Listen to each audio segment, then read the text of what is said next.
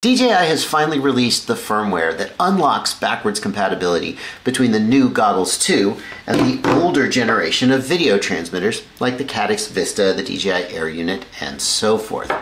And when they promised they were going to do that, I said I was going to reserve judgment, because quite often when DJI delivers on their promises, they give us what they said they were going to give us, but they don't always give us what we imagined we would get when they said that they were going to give it to us. And that is true of this release as well. I'm going to take you through all the ins and outs, including how to update if you want to and why you might not want to. I'm Joshua Bardwell, and you're going to learn something today. I'm not going to make you wait for the meat of the video. What you really need to know about this firmware update is how it affects compatibility between the different goggles and the Vista and that generation of video transmitters. I'm just going to say the Vista video transmitter going forward, but it refers to the Caddx Vista, the Runcam Link, the original DJI Air Unit, and basically every FPV video transmitter except the O3 Air Unit. But I'm just going to say Vista going forward because that's just mostly what I have. And I think when DJI said they were going to give us this backwards compatibility firmware, what a lot of people, certainly what I imagined they were going to do, was turn on a digital FPV system mode for the Goggles 2 that would let them bind to the Vista, and then everything else would continue to work sort of as it always had. And that is not what they have done. Take a look at this table. So the firmware version for the Goggles 2 that unlocks backwards compatibility with the Vista generation of video transmitters is firmware 01030000. And when you put that firmware on the Goggles 2, you also must put firmware 01.01.0000 on your video transmitter. And you can see the difference between these two systems in this chart. Before you do the update, everything is sort of as it is today. The Vista generation of video transmitters cannot bind to the Goggles 2. They can bind to the V2 goggles, they can bind to the V1 goggles, and they can bind to the black FPV controller V1. They cannot bind to the gray FPV controller V2. Meanwhile, the O3 Air Unit can bind to both the Goggles 2 and the V2 goggles, but not the V1 goggles, not the FPV controller V1, and can bind to the gray FPV controller V2.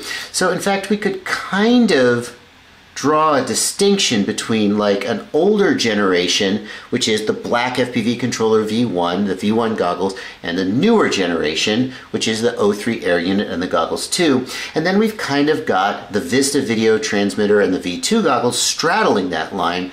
And basically what this new firmware does is it pushes them firmly over to the other side of that line.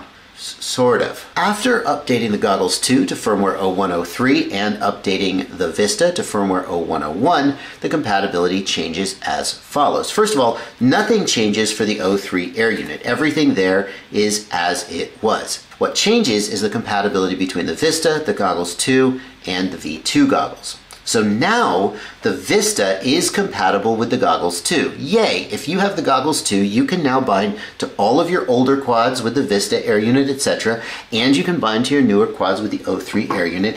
This is where you want to be if you own the Goggles 2 and you exclusively use the Goggles 2. This is sort of unequivocally a good thing for people just getting into this system and who have started with the Goggles 2. But for people who own the V2 goggles and for people who own the black FPV controller V1, the picture is not as clear cut, because the new firmware removes compatibility with the V2 goggles entirely. Yes, if you choose to bind your Vista video transmitter to your Goggles 2, then the firmware update that lets you do that prevents you from binding to your V2 goggles. So if you had both sets of goggles and for some reason you were like, I'm going to bind this quad to this goggles and then that quad to that goggles, you couldn't do that. Well, you could. You can flash the firmware, you can roll it back. And so you could roll back the firmware on your Vista to the older version before 0101, and then you could bind it to your V2 goggles. It's no problem.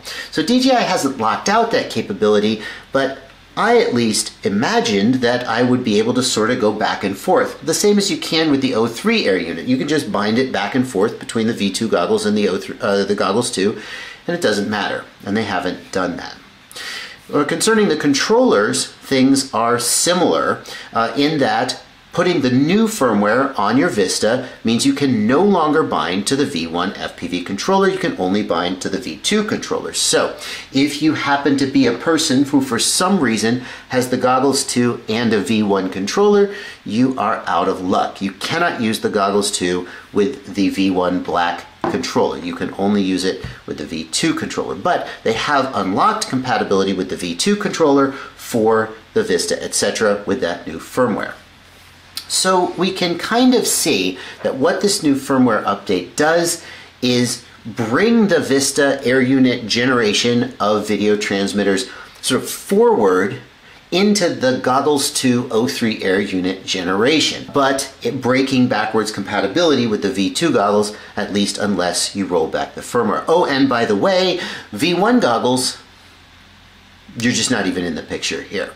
If you have the new firmware, the V1 goggles can't bind to the Vista either. You would have to roll back to the older firmware. And what DJI has done is not as capricious as it might seem. They had a good reason for doing this, because if you go watch Madstech's video about this release, he has done a ton of RF testing on these firmwares. And what he's discovered is that this new firmware makes the Vista generation of video transmitters act more like, well, almost exactly like the O3 Air unit. That means that they are using the same different, more sophisticated, better? We don't know. There's still more testing to do. They're using the same different form of RF modulation.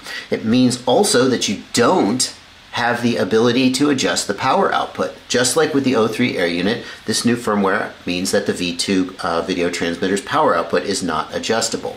But good news, many of the things that we've come to rely on still function in this sort of new paradigm. For example, the ham config hack that works on the O3 Air unit works the same on the Vista if it has been, if you've upgraded it to this 01.01 firmware.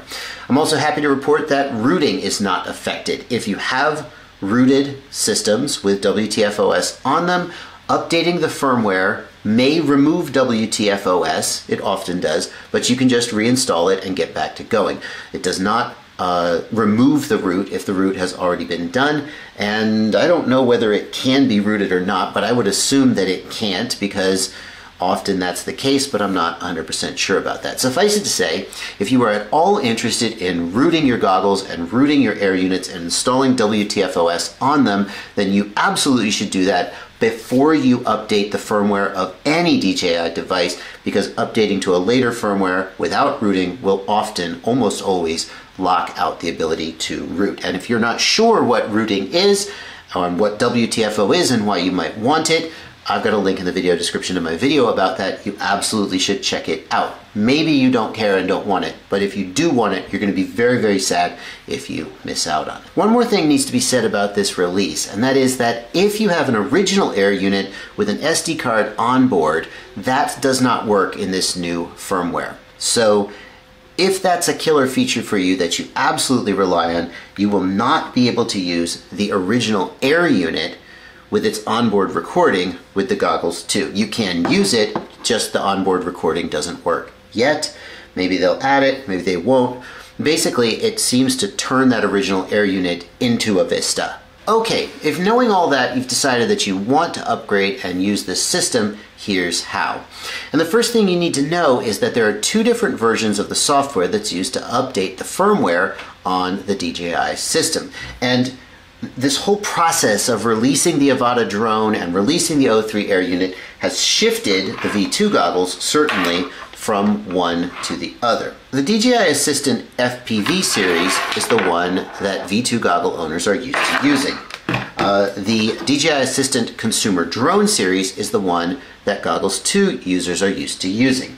And the thing to take from this is that it seems like the whole ecosystem is shifting over to the consumer drone side. So what I would suggest you do is that whatever you're trying to update, whether it's the Goggles 2, a Vista, or the V2 goggles, that you plug them into the Consumer Drone Series app and see if they show up and if it offers you a firmware to update there. And if so, it means that it can go ahead and update the firmware for all of these things. With the V2 goggles, you may need to shift the goggles out of the digital FPV system mode that binds to the Vista, the air unit, and so forth, and shift them over to, well, I would say shift them over to the O3 air unit mode, but if you're on an old enough firmware, you won't even have that. So shift them over to the DJI FPV drone mode, update them in the FPV series assistant, and then once you've updated them to the latest that's available there, they should also be functioning in the Consumer Drone Series app. And at that point, it just seems like it's easier to put everything in Consumer Drone Series, although the FPV Series app seems to continue to work. But why keep two apps if you could only have one? The same seems to be true for the Vista and the other video transmitters. If they have an older firmware, then they're only going to show up in the FPV series, but then if they have a newer firmware, they may start to show up in the Consumer Drone Series. So update them in the FPV and then see if they appear over in Consumer Drones and go forward from there. Once you've updated the firmware, it's a little unintuitive to many people that you have to switch modes in the goggles to bind them to different devices. You don't just bind the goggles to an O3 air unit of an Avata and a Vista video transmitter all at the same time. In the V2 goggles, go to Settings, Device, and then you can see the options here to switch modes. There are 4 modes that the goggles can be in. They are O3 air unit, Avata drone, DJI FPV drone, and what they call the digital FPV system. That's the Vista and so forth. You can only bind when in that mode, and you need to switch modes based on which device you're trying to use. For the Goggles 2, you switch modes by going to Status, and then here at the top there is a switch option that lets you switch between the available modes. Earlier in the video, I said that this firmware update basically turns the Vista generation of video transmitters into an O3 air unit light. They behave like the O3 air unit in terms of their RF output. I think we can assume that they're not going to have the exact same performance as the O3 air unit because they don't have the advanced heat dissipation design of the O3 air unit, and just if you could get the same performance as an O3 air unit from a Vista, then why would you buy an O3? But they do behave like the O3 air unit, and that means that some of the features that an O3 lacks, you will lose if you go forward with this firmware update. One of them that I mentioned previously is the ability to change the output power. You can no longer manually change the output power, although you can change the channels as before if you do the ham config unlock that has been discussed elsewhere. I'll put a link down in the video description to Matt's Tech's video about it if you don't know about that. Another feature that's going to disappear is the ability to change the camera orientation. So you know how with the V2 goggles, if you accidentally install your camera upside down in your drone, then you can just go into the menu and flip it over 180 and not have to take your drone apart. The O3 can't do that, and if you do this firmware update, the Vista can't do that. One awesome feature that did get added is full support for Betaflight MSP DisplayPort. People are calling it Canvas Mode, and I used to call it Canvas Mode too, until Dominic Clifton, the CleanFlight developer, pointed out that Canvas Mode and MSP DisplayPort are actually two different things, and so I've been calling it MSP DisplayPort going forward. But DJI and a lot of people call it Canvas Mode, probably in no small part because I used to call it Canvas Mode, so oops. But now, with this new firmware update, the Vista generation of video transmitters get full support for the Betaflight OSD. Yay, that is the Betaflight OSD. iNav, sorry. Nope, doesn't work with iNav. And it does work with ArduPilot because ArduPilot has invented a Betaflight compatibility mode specifically to solve this problem, which is better than nothing, I guess. I thought of one more thing. One more thing that's going to really matter. The O3 air unit does not go to full power unless it is connected to a flight controller and the flight controller is armed. And that's true even if you turn the low power temperature protection mode off, which means that if you want to use this video transmitter inside a wing without a flight controller or on a ground vehicle without a flight controller, it's true for the O3 air unit that you will not get max output power at all. And that is presumably also true if you were to update the Vista to this new firmware. So where does this update actually leave us? Well, if you've got the Goggles 2, then this is pretty much just a good thing for you. If you've got the DJI FPV controller V2, the gray one, and that's what you like to use, this is pretty much only a good thing for you because basically you have access to a whole nother line of hardware, of video transmitters that you can now use your equipment with. If you've got the V2 goggles, then this also kind of doesn't affect you very much either, because you can just not do this firmware update, keep using your V2 goggles with your Vistas and so forth, keep using your V2 goggles with the O3 Air unit if you prefer, and you're also good.